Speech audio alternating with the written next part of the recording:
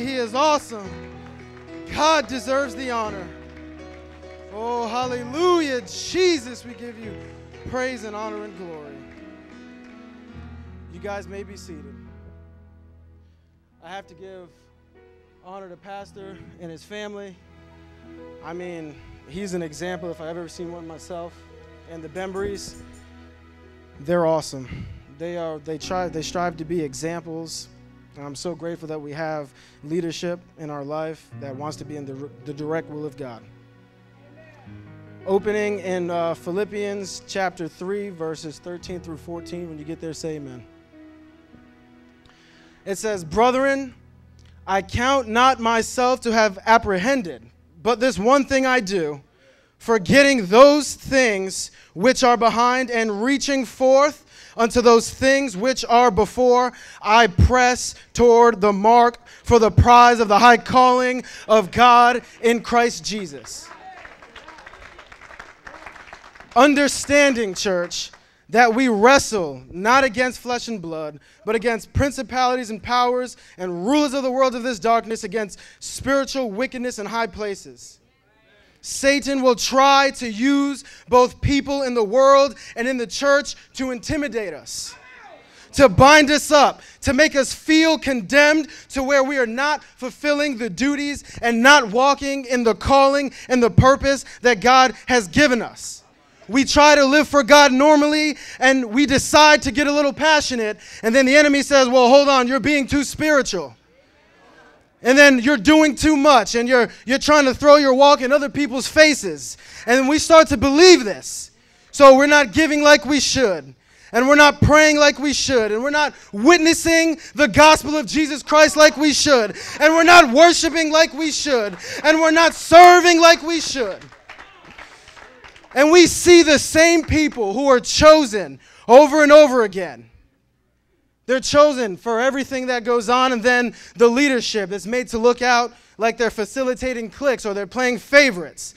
But in fact, it's because we've been deceived into believing that we're not righteous enough and we're not holy enough for God to use us, and we end up hiding our light under a bushel instead of letting it shine for all men to see.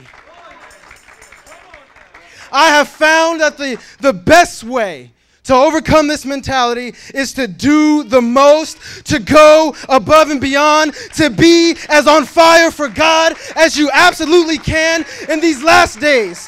They say, oh, brother and sister so-and-so, they're giving, but they have an ulterior motive. That's okay. Be the best giver you can be.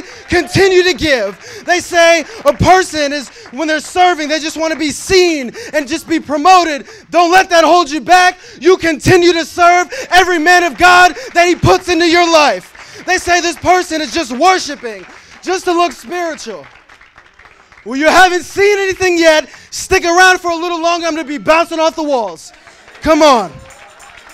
Think of all the words and all the attacks as pieces of wood, and when they're thrown at you, catch it right into your furnace and burn as hot as you can and be as on fire for God as you can be.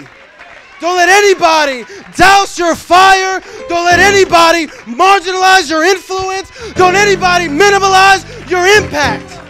This is who we are. We are children of God. This is what we do. We serve God as hard as we can, saving nothing, withholding nothing. We don't hold back. That's not who we are. I like Moses so much. He's a wonderful example.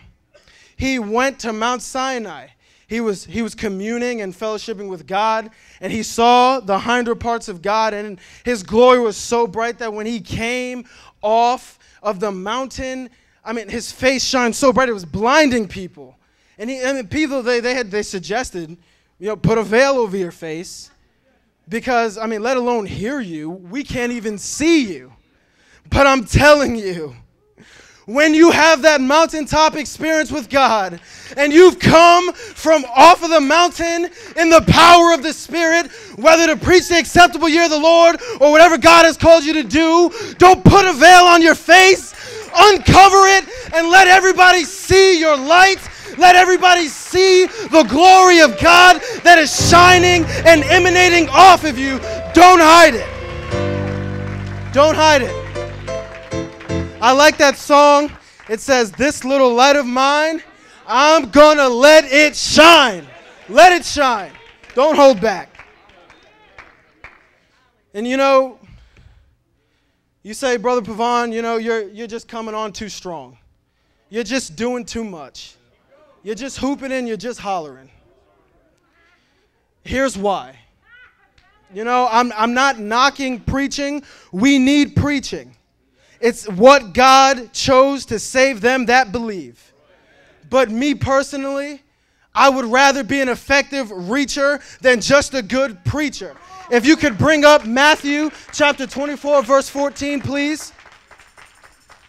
It says, "And this gospel of the kingdom shall be preached in all the world for a witness unto all nations, and then the end shall come."